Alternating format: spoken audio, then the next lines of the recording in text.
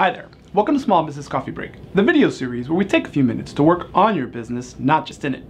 Today we talk with Lillian of Sir & Associates about, is the owner of a corporation and the corporation the same thing?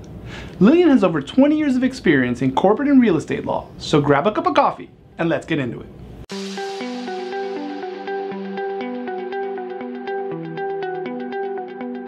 Lily, South Florida is such a diverse place, but I always tell folks to give them an example of that at my church there are 73 different nationalities represented, which sometimes creates, especially in the business world, kind of these false ideas, because people come with their culture or their legal systems from a different place, sometimes even from a different state, and they come to South Florida and they think everything's going to be exactly the same. And one of the things I see all the time is, I am the owner, I am the corporation, they're the same thing. Is that true?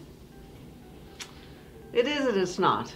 Okay. If you are a one man or woman show, yes, you're the owner, you're the corporation. However, that corporation, that corporate entity has its own being. It's its own person under the law.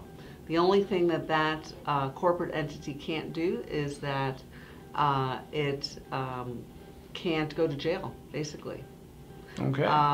It can't vote in an election. But other than that, it's provided protections like a person is provided protection.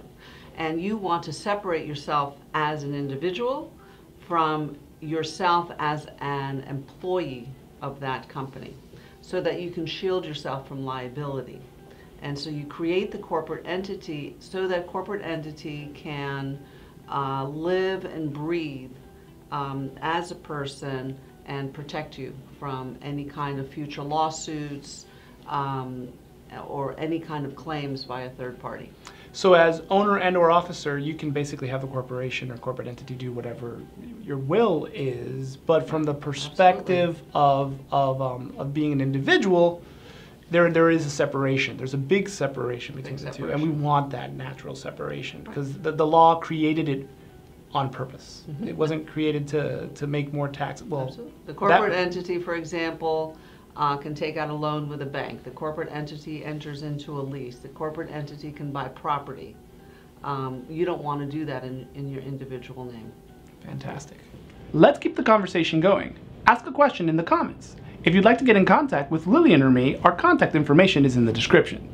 See you next week for another cup of coffee and more questions answered.